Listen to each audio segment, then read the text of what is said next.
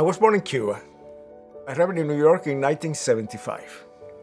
It's the creativity, the energy of New York.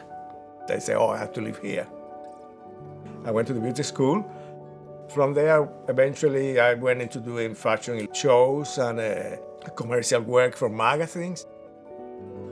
And then, of course, I started, because I was working at that time in the fashion business, that a lot of the people in the gay community, they start getting sick about this illness that nobody knew. And yes, it was really very dark period, really. AIDS came out of nowhere. The first cases were described in 1981, and there was a lot of fear, a lot of stigma, a lot of misunderstanding about the disease.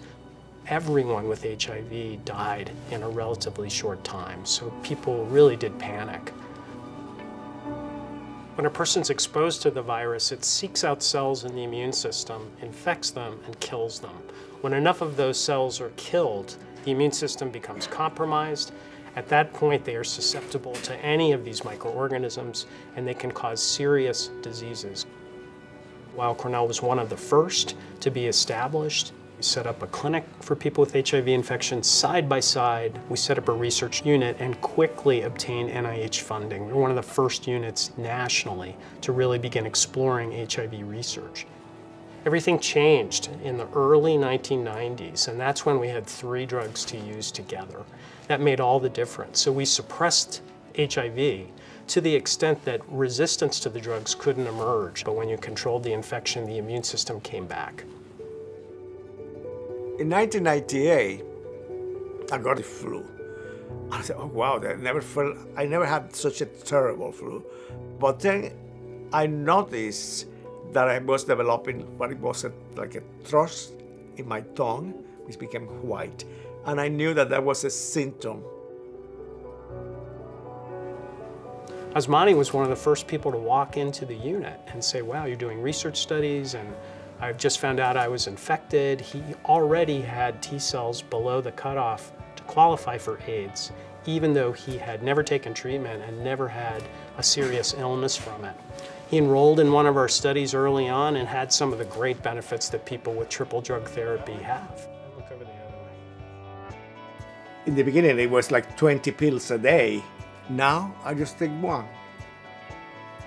That's a miracle, really. Osmani had the benefits of all the progress that's been made. Not everyone was so lucky. Recent estimates are that the life expectancy of someone with HIV today, that they will live as long as someone without HIV. That's an enormously important move forward with HIV treatment. And you've been really stable from there. More recently, we've been involved with HIV prevention. One powerful tool that we focused on is called PrEP, pre-exposure prophylaxis. An HIV uninfected person could take a pill or 2 and avoid the infection if they came into contact with HIV.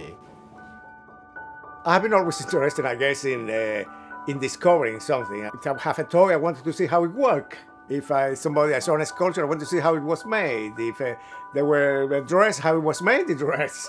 It's a discovery. I am very interested in the discovery, really. What are you, a gay artist?